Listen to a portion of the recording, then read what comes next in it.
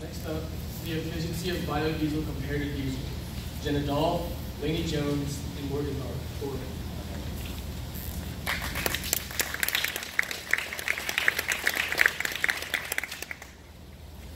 My name is Jenna Dahl. I'm Lainey Jones. And I'm Morgan Thorpe. We're all from Bluestone, and we did the efficiency of an alternative biodiesel fuel. For our background, we wanted to start off with what exactly is biodiesel. And biodiesel is an alternative fuel source for diesel fuel. And in 2015, Dr. Brownstein wrote that the ozone layer is at the highest decay that it's ever been in world's history right now, which is why it is important for us to come up with better alternative fuel sources so we can stop using our resources and our biofuels. The best option for us was waste soybean oil because it was the most obtainable and it was less expensive than all the other options we had.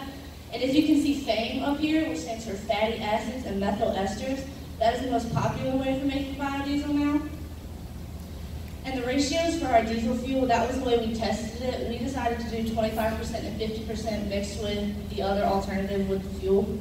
And the Environmental Protection Agency was the first agency to legalize biodiesel fuel and decided it was a very good additive with diesel fuel. Our research question states, is waste soybean oil more efficient than regular diesel fuel? Our research and alternative hypothesis matched. We initially believed that the 75% diesel fuel and the 25% biodiesel was going to be the best and the most efficient because we know that diesel fuel is good to run in vehicles, and we were positive that the biodiesel would work as good additive. Our null hypothesis stated that there was going to be no difference in the ratios of biodiesel to diesel. For our materials, we needed beakers, blender, a cheesecloth, diatomaceous earth, diesel engine, distilled water, funnels, a glass stirrer, graduated cylinder, goggles, heat protection gloves, a hot plate, Kevlar, lab coats, lab quest, a magnetic stir bar, mask, methanol, a mortar and pestle. We used Mr. Printing and his automatic class, plastic waste containers, potassium hydroxide separatory funnels, temperature probe, and used soybean oil and vinegar. For our methodology, we first had to purify the oil to get rid of any food particles that could possibly still be in the oil by heating it up and running it through cheesecloth and Kevlar. Then we combined 100 milliliters of diatomaceous earth with the oil to get rid of any excess water. Then we made our potassium methoxide solution, which also gets rid of excess water and breaks up triglycerols within the oil. We used 6.25 grams of potassium hydroxide with 200 milliliters of methanol to make our potassium methoxide. Then we distributed it into separatory funnels and washed it with vinegar and distilled water. And in this picture over here, that's our washing process. You can see our biodiesel sitting on the very top layer, and on the bottom is all the drained vinegar, water, and diatomaceous earth that we're trying to get out. For our testing, our mentor, Mr. Printy, disconnected the fuel system so we could use a gravity fuel pump to insert our fuel into the vehicle. We also tested exhaust emission, engine temperature, and engine runtime.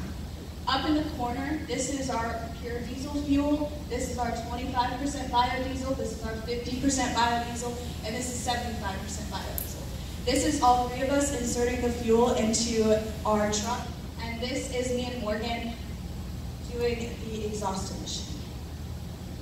So this is our data table. It shows our results. Our runtime gradually increased with the improved amount of biodiesel. It went from 5 minutes and 38 seconds to 9 minutes and 54 seconds, so it almost doubled. Our exhaust emission seems to increase gradually, but when we get to the 75% biodiesel, it drops. The engine temperature, we measured at the first 400 degrees, and the first 400 milliliters and the second 400 milliliters. The engine temperature didn't really change. It stayed pretty constant throughout the whole process.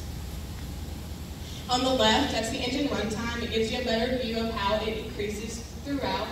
On the top right, it shows the exhaust emission, which you can see where it gradually increases and then drops with the 75% biodiesel. And the engine temperature, you can see where it remains constant. At 25%, it kind of drops a little, but for the rest, it's pretty consistent. For our results and findings, we did not support our hypothesis originally. We originally hypothesized that the 25% diesel, the 25% biodiesel and the 75% diesel fuel would work the best, and it was actually backwards. The more biodiesel, the better it was. As the ratios of biodiesel increased, the sound, the smell, and the engine runtime improved. It actually smelled like French fries in the shop that we were doing it, because that's where we got the fuel from. And if you look up here, at the very, very top is our just regular diesel filters that we used up against the exhaust pipe. And as you go down, it's 25%, 50%, and 75%. And you can see that there's less and less soot on the filter papers, and they're almost green if you get to the 75%.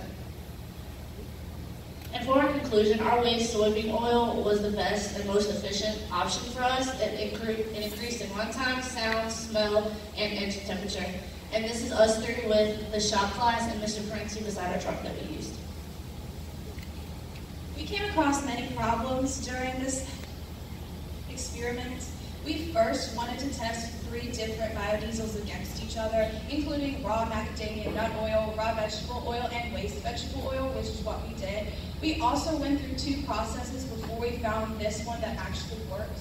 We had a lot of scheduling issues, and we couldn't find a diesel engine to use, but luckily our mentor, Mr. Prancy, brought one to SBCC that we could use in his shop class.